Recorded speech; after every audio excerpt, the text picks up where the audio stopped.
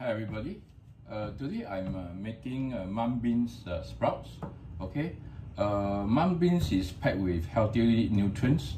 They are packed with potassium, magnesium, folate, fiber, and vitamin 6.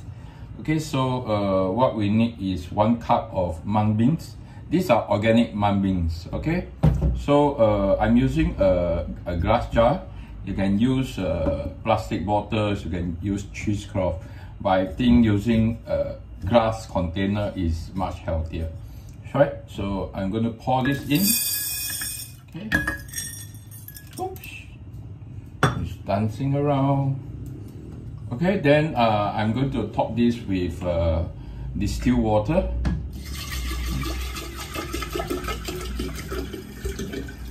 And I'm going to soak this for 12 hours. Okay, so I'm going to use a cheesecloth. Okay, and cover it up. Right.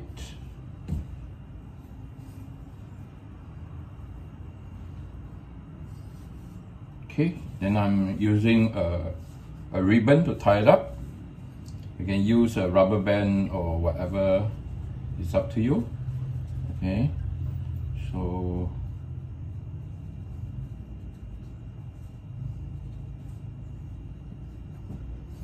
and after this, you need to keep this in a dark place for it to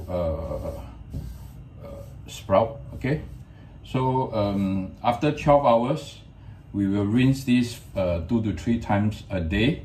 Okay, and then we're going to pour out the water and let it sprout. It will actually sprout within 2 days. Okay, and then after 4 days, it will be ready to eat. So we'll come back in 2 days time. Okay, so today is day 2. Okay, and as you can see, the mung beans has sprouted. Okay, has sprouted, and I'm going to rinse this 2 to 3 times a day for another probably 2 days, and it will be ready to eat. Okay, so I'll see you in 2 days time. So today is day 4. Surprisingly, it grew quite fast. Okay, it's actually overflowing. You can see that my mason jar is overflowing.